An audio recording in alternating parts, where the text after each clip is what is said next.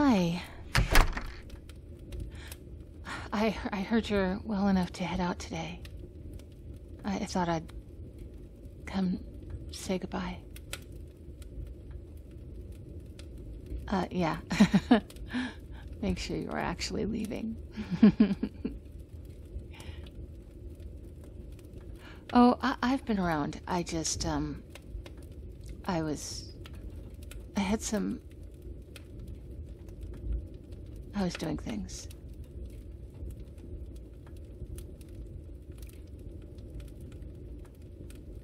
Look, I need to talk to you. I'd like to talk to you. Could I talk to you? Thank you. Wow. I thought so much about what I would say and what I wanted to ask and what I wanted to know, and now I have no idea how to begin. I don't know if I ever figured out how I would begin.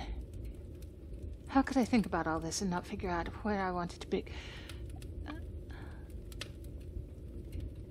Okay, well, I suppose the first thing I need to ask is...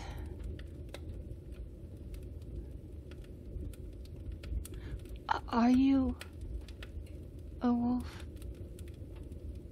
Are you one of the wolfen people?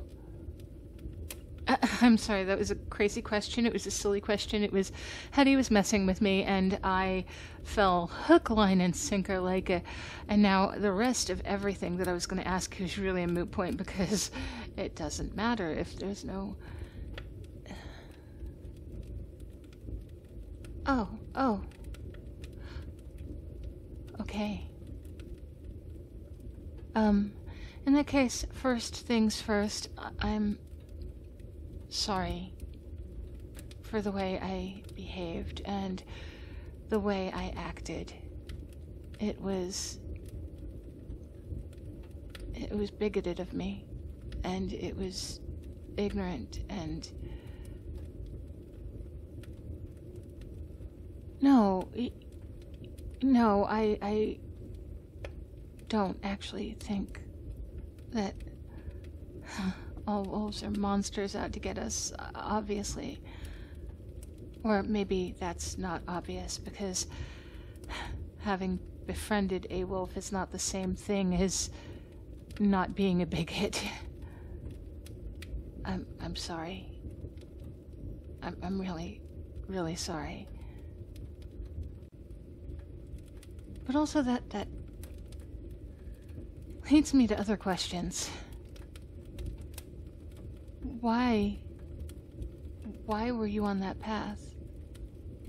Why are you looking for work in a human village? Yeah, you told me that you left your home. Well, I suppose it's your pack that you left, your territory. Right. Well, you left that because everyone you knew was related to you and you were looking for a mate. All wolves do that?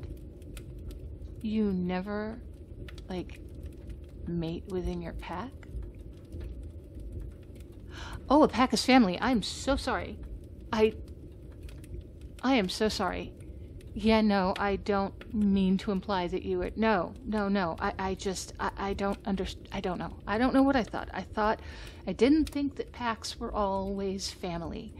That they were just a family group. I didn't know that that was your word for family. I'm so sorry. Okay.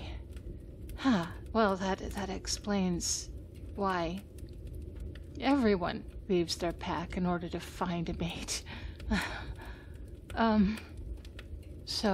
But why a human village?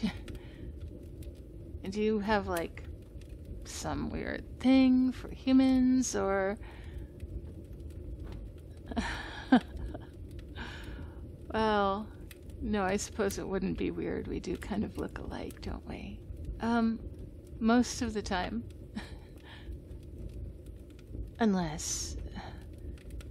Do you do that whole shifting into a full moon thing? Hetty told me that some people are able to control it to one extent or another, depending on how diluted their bloodline is. Oh, gotcha. Okay, so you still... Oh, that sounds painful. Every month. I'm so sorry. Well, yeah. I guess you get used to it if it's every month. Wait. That wolf that came by my campfire that night.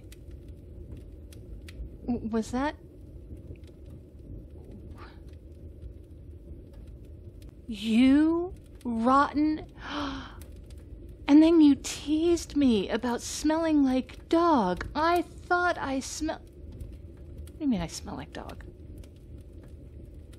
I don't smell like... Do I?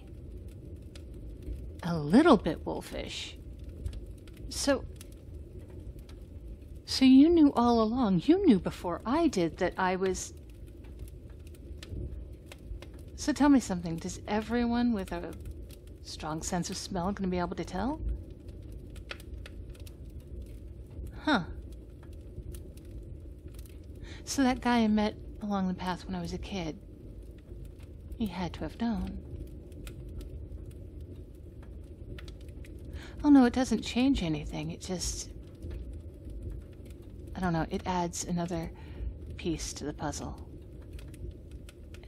It explains why he was so nice to just some random kid on the road. Hey, tell me something. Does that mean that you can also tell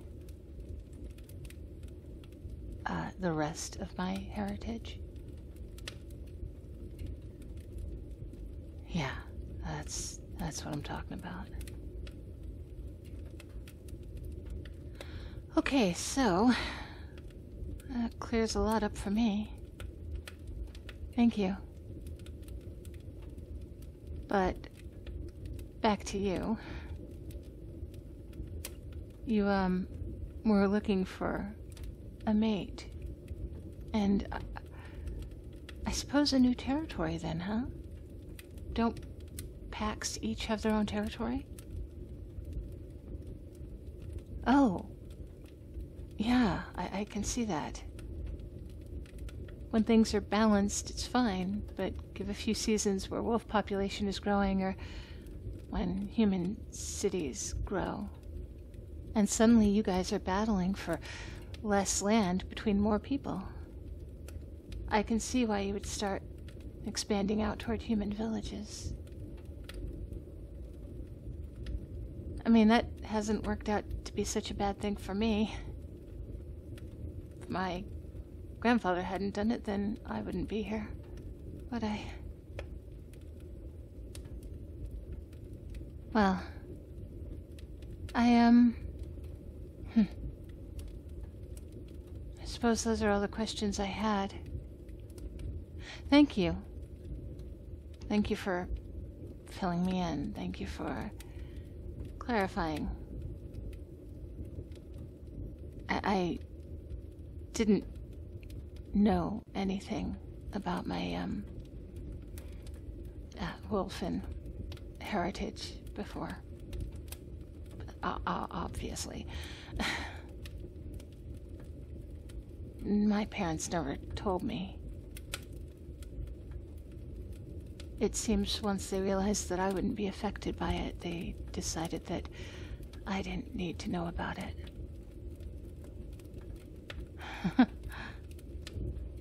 How's that for irony? Spending your life being a bigot against... well, your own father. Well, yeah, against me as well, but my father. God, when I think about the things I said, the wolves are our enemy, blah, blah, blah, blah, blah. Huh? Oh. Well, yeah, I suppose you're right. They would still kill any of us if we got into their territory. But is that the same as being an enemy? Having people protect their own borders? Having people protect their own assets and food source? I don't think that rises to that level. It seems to me that we could just respect each other and not have to vilify each other. I joined in on the vilification, and that's where I was a bigot. Along with assuming that any wolf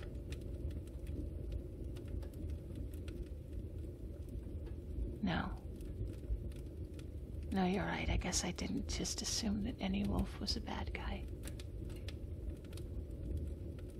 I trusted the wolf I met when I was a child. And I did trust you soon enough when you came to my campfire, so I knew what you were then. And I knew you weren't there to hurt me. But I was insulting, so thank you for not taking offense to my offensive words. So, you're just about ready then, huh? Where are you gonna go? Oh, are you? You're staying in town? Yes. They've needed a hunter and a trapper for a long time. It's how my father supported us. Oh, gosh.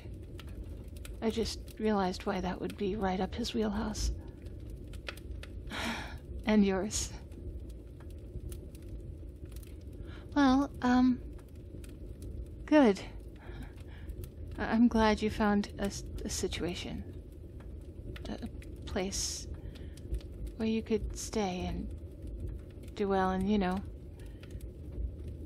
maybe find that mate that you were looking for. Oh, you did. Of course you did. Of course, because you are an adequately attractive young man and strong, and you are personable, and so of course you would find a mate so incredibly quickly when you've only just arrived here, and I was here the entire time except for like the past week and a half, so of course you could move that quickly. I'm gonna go. You go, have fun, and good luck and God bless, and I will... Huh? No, really, I have to go. You know what, whoever she is, I'm sure she's lovely. You don't have to tell me about her, okay? I'm really late.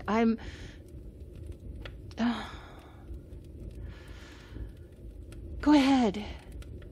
Jabberjaws. Tell me about her. Since you just can't seem to hold back your joy, let me know. What is she like? Okay. Sure, sounds lovely. Charming, even. Yeah, well, I think you're probably better off with somebody who has a little bit of a temper who'll put you in your place. Oh, please. A traumatic childhood. We've all had traumatic childhoods. Good at checkers. Why do I care if she's good at checkers? Dude, is this the best you've got to say about her?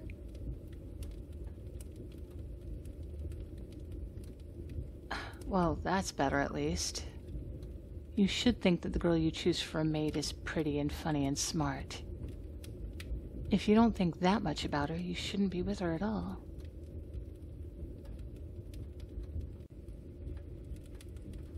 Good to Hetty. Who's... It's someone Hetty's close to? I don't... Wait. Wait.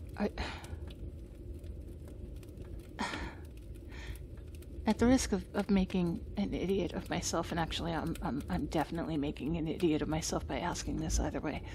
Are you talking about me? Okay, all right. Good to know. Good to know. That's good to know. What do I think? I think. I mean, I suppose. Yes. I suppose. Well, I already said that you are a perfectly adequate looking and charming young man, and you kiss well. So there's that. And you have a good career ahead of you, and you're funny. And when I get frustrated with you, you laugh at me a little bit. And you never seem to mind when I'm gruff with you. And you're kind when I'm vulnerable with you. And I've grown so accustomed to having you here so quickly that I was so upset at the idea of you leaving.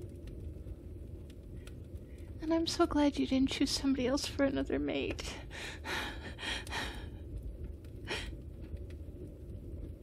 I would have been very jealous. I was very jealous.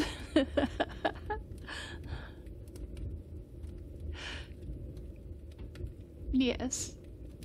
Yes, you may kiss me again very, very well.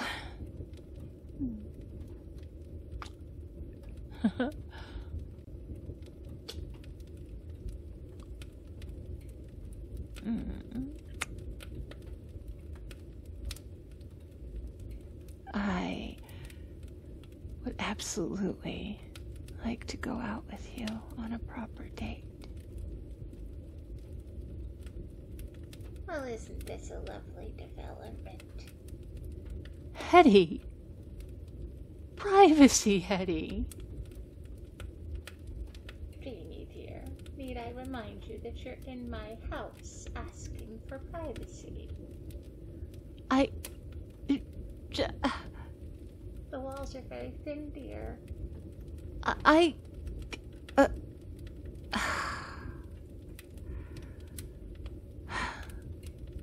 Would you like to go back to my place? It's, just back up the road that we met on. About a 1.5-day trip by foot. You can hop on to pedal if your foot starts to hurt. Yeah. Okay.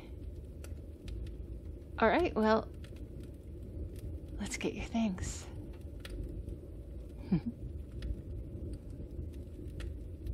Goodbye, Dreamy. Goodbye, Dreamy's young man. He's not my... Oh. Wait. I guess you are then, huh?